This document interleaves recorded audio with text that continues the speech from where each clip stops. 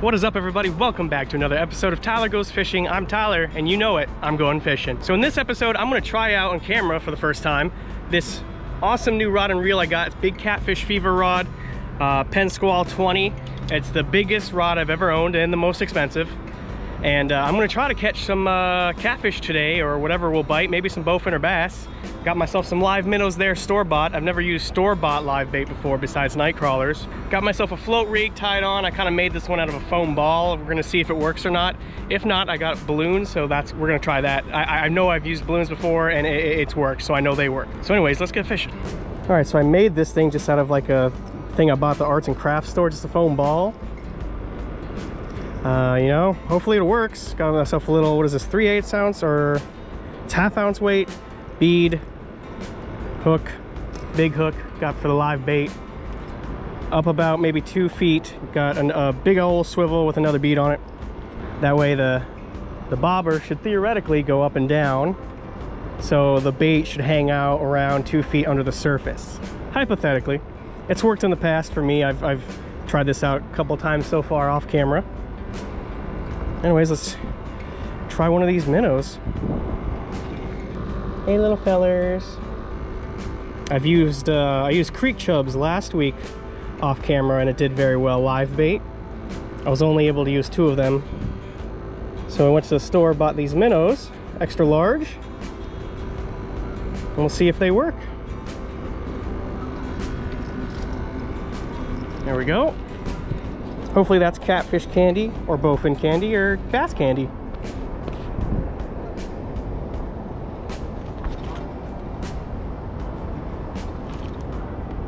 I do have this boulder in my way, so hopefully that doesn't become too much of a problem. Oh, I nested a little bit. That's my inexperience right there. Well, the current is moving so slowly in this spot that like the bobber is just sitting still, which is kind of nice, and it's working, which is good.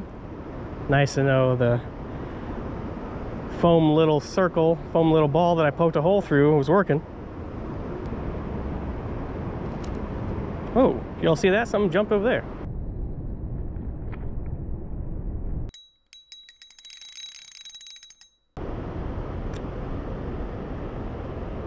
Ooh, something's going out there. Ooh. Something bit at it right over there.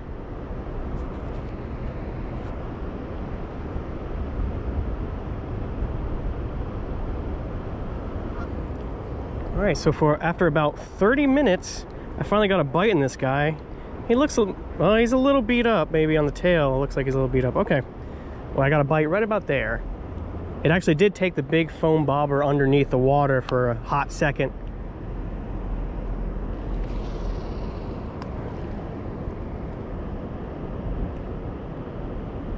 So finally some excitement, huh? From what I understand about float fishing, you just got to keep your hands down the rod, because you never know when that bobber's going to go under and something's going to take off. Also, I'm not using circle hook, I'm using an octopus hook, so I need to be able to set the hook faster. I'm definitely inexperienced when it comes to this type of fishing. Ooh, that was a bite. Did y'all see that? Both of those bites have come right there off of the edge of the grass.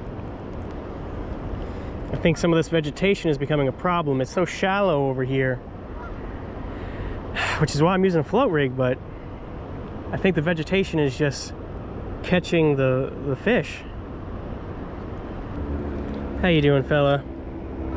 He's still kicking. Look at that.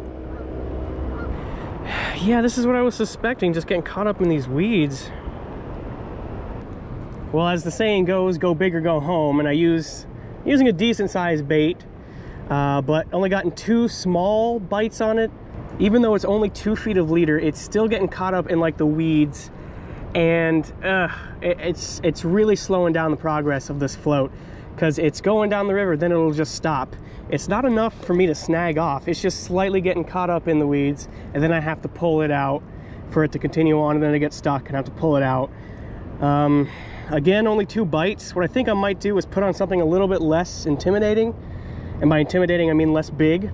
So I'm gonna load this hook up with a night crawler. I brought night crawlers too. You guys know how much I love night crawlers, so let's try that.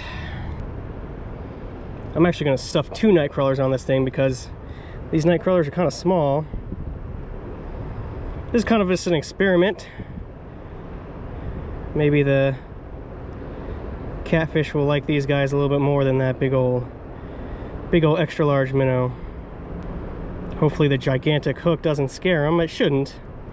Catfish don't usually care about that kind of thing.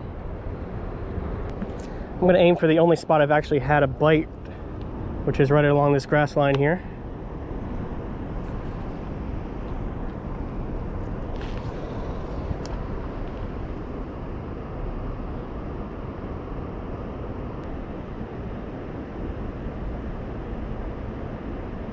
Ooh, there we go. There we go, got something, guys. It's not very big, it's not very big.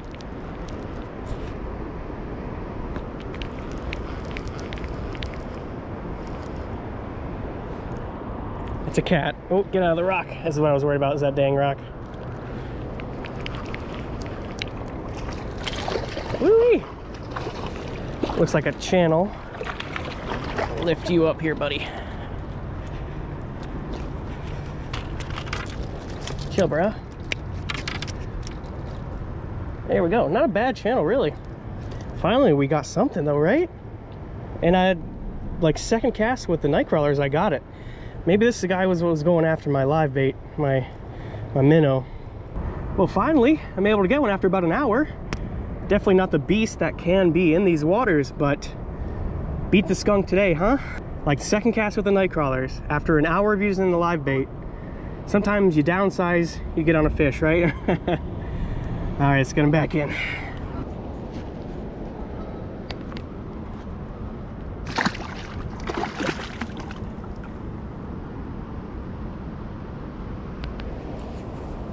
Nice. Boom. Finally. Finally. He took both of the night crawlers though, it looks like.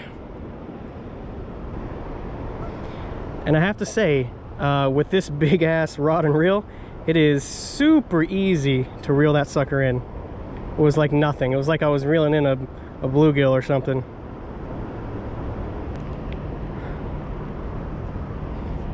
Uh-oh, this time, guys, I may have actually snagged it on a rock or something. It's too shallow here. I mean, that's the whole point of using a float rig though, right?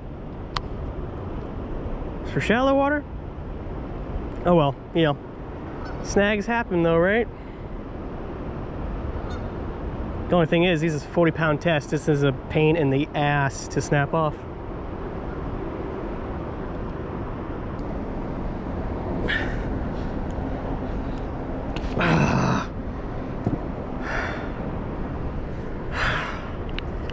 That is such a pain in the ass to break, dude. Bye-bye, float. I hope you're biodegradable. My apologies, Mother Nature, if you're not. I lost the whole rig.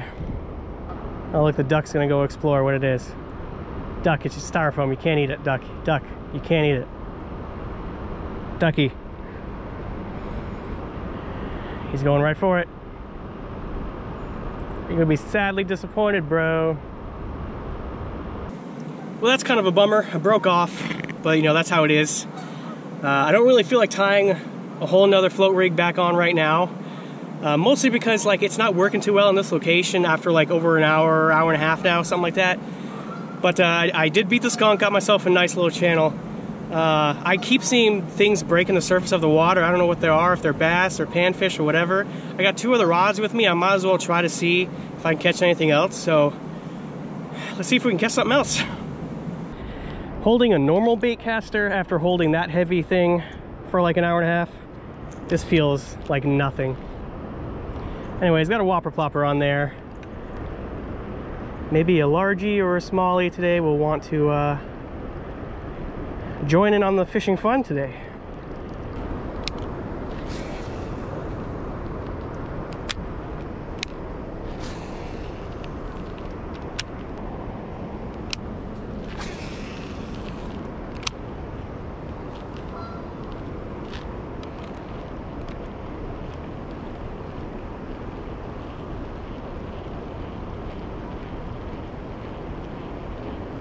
Oh, there we go, bite, fish. Is this a smallie? No, it's a largie. It's pretty fatty. Pretty fat largie. Look at this guy. Nice, bro. This is a solid bass, bro. All right, look at that chubby little belly on him. Nice color on him, man. Like the nice green shine to it. Just a little guy, but healthy.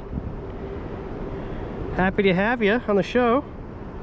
I'll let you go. Woo! Oh, no, you ran right into the dirt, friend. Nice.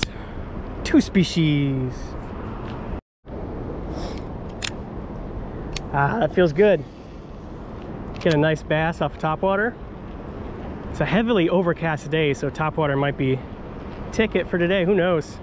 It only took like 9 minutes to catch that fish off the whopper plopper, so my hopes are pretty high right now. Oh my God, another one right there. Did you see that? He bit it right there, dude. Literally after, oh my God, yes. That's back-to-back bass, guys. This one's much smaller, but dude, I was just getting done saying I got a good feeling. Oh, I just got it done saying I had a good feeling. Oh my gosh, that's funny.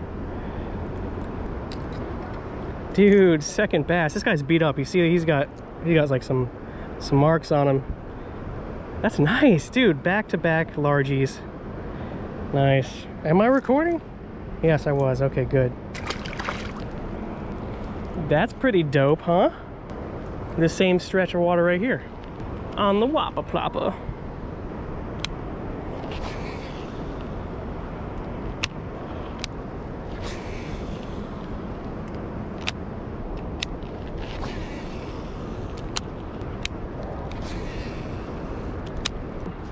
All right, so I only had a limited amount of time that I could be out here, which is unfortunate because it's a beautiful day out. So today was a nice trial run of my big new Penn Squall and big Catfish fever rod. Like I said, biggest and most expensive rod I ever had. I did have 2 trial runs off camera that were way more successful than today. I caught a very nice flathead catfish and a very nice blue catfish. But I had a wonderful time outside today. I got the channel catfish and 2 bass on the whopper poppers back to back, which was pretty exciting. Anyways, time to go. Hope you guys enjoyed. Thank you so much for your support. Thank you for watching.